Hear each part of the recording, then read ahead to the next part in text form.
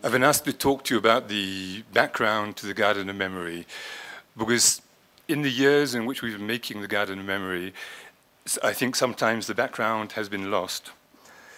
So I'd like to remind you of a day 22 years ago, the 5th of June 2000. We were here in a muddy field, and we posed the first stone of this Garden of Memory. It was a muddy field, a rainy day. The road didn't even exist at that time. Since then, we've built it collectively. When I say collectively, I mean with the authorities, different institutions who've changed names since the beginning, with the civil society, with the organizations who represent particularly the survivors. And of course, we built it with the constant moral and financial support of the Office of the First Lady and Mbuto Foundation. I'd like to underline this, because 22 years ago, we were here together, Madam Kagame, to pose this first stone, and I'm so pleased we're still together for this inauguration. However, this is just the very recent history of the Garden of Memory, the technical part of it. It has no importance whatsoever in relation to what the Garden of Memory represents, really. The background, the real background to the Garden of Memory is this. I visited Rwanda for the first time in August 1994. That time, it was as a photographer. I'd been mandated by a certain number of civil society organizations in France, and particularly coordinated by the Communauté Rwandaise de France, the Rwandan community in France, to make a photo reportage of what life was like after the genocide. To put into context, what was happening in Europe, in the West at that time, was we were getting a lot of images of the so-called aftermath of the genocide. These images, however, weren't taken in Rwanda. These images were coming from Congo, Tanzania, and other places outside Rwanda, and were basically of the families who escaped with the killers outside of the frontiers of Congo. Of Rwanda. That is why we found it so important to document what was happening inside Rwanda at that time. Because basically what we saw in the images coming out of Rwanda were that the victims were absent from the picture. What was actually happening was history was being rewritten in direct, on the television, in the newspapers in Europe. However, I'm a visual artist more than a photographer. In the 2 or 3 years which followed this first visit, I started to ask myself, what role could art play in a memorial process? What role art could play in posing an act of memory? The challenge was immense at that time, because there seemed so many other priorities. However, there was one thing which motivated me, and that was the thought that art symbolically gave back humanity to people. And that is what had been confiscated during the genocide. Humanity had been taken away from people, and we had to, of course, rebuild physically, psychologically the country, the individual, but we also had to rebuild symbolic foundations for the individual.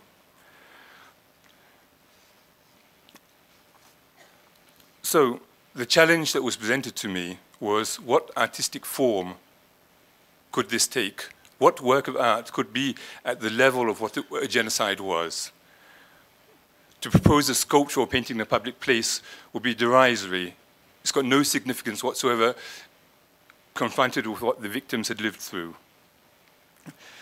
The first, let's say, rule I imposed on myself when conceiving the Garden of Memory was that it had to be built collectively, of course, with the authorities, as I mentioned, with the institutions, but more particularly with the survivors themselves.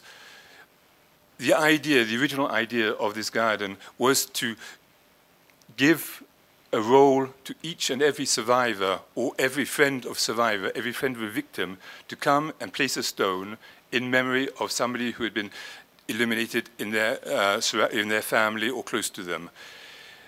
The idea was that it would be an ongoing process over years. The idea would be that each person individually could do an act of memory in a ritual form which would maybe, hopefully, begin a first act of mourning, a first in the process of mourning. It was to be a cathartic ritual opening, the beginning of the mourning process, as I said. Stone represents the permanence of memory, its resilience. Stone is for eternity.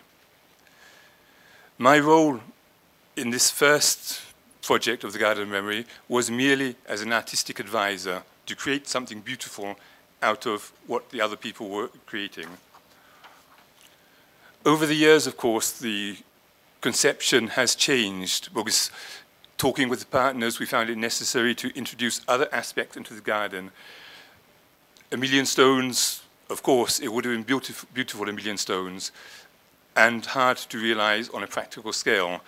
So that is why we've introduced into this garden different aspects which remind people of the suffering, which remind people of the resilience and resistance of the victims of the genocide. Others before me have spoken of the significance of the garden, the green part of this garden. I'd just like to bring your attention, before finishing, to one aspect which was important to me, which is the upright men feature, which you see behind us over there. The origin of this part of the garden dates back to 2 or 3 years before the 20th commemoration in 2014 of the genocide. I was approached by the regretted Jean de Dieu Muccio, who's passed away, unfortunately, and hasn't seen the fruit of his work. And he said to me, in about 2012, he said, I know you're a painter, can you find some sort of image which will represent Rwanda survivors 20 years after the genocide? Again, it was a challenge for me, because, as I said, no image can represent what happened here. No image, no sculpture is at the level of what it takes. However, as I decided to take up the challenge, and taking up the challenge, the thought was, well, what is Rwanda 20 years after the genocide? What does it look like? How are the individuals, how are the communities living? How are they doing? And what I saw was a country standing upright. I saw individuals standing upright. The country had been reborn to a certain extent, of course, on the ashes of the victims, but the genocidal process hadn't worked, simply because genocide, by definition, is to confiscate humanity from the individual. And I saw a country where the human was alive and upright and standing there and able to continue to make the country grow.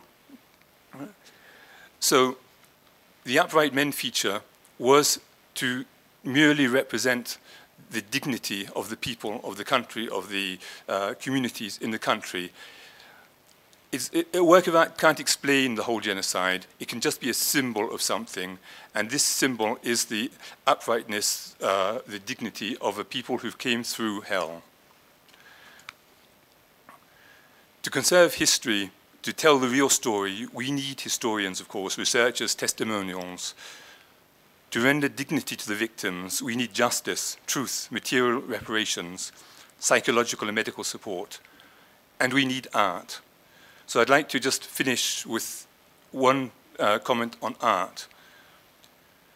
First of all, it might have surprised you that we're here to inaugurate a garden, and I've been talking about art all this time as an artist.